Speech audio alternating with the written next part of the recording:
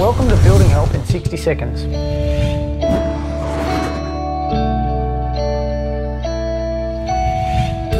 Building cracks occur in most buildings to some extent.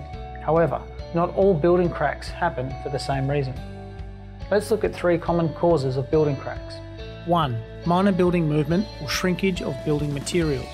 All buildings move, which can cause rigid materials to form minor cracks. 2. Water seepage and exposure to the elements. Wind, rain and heat from the sun can cause damage to the external building elements, especially where these elements are not adequately protected. 3. Major building cracks caused by settlement or subsidence. Major building cracks can occur due to settlement of foundation soil below footings, causing structural damage and unsafe conditions. Let's look at some possible solutions to these issues.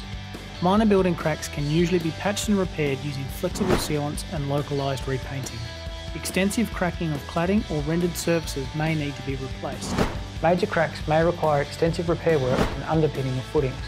Serious damage and other issues can be averted by dealing with this problem early. If you'd like more information about this or any other building issue, call our free building advice helpline on 1300 336699.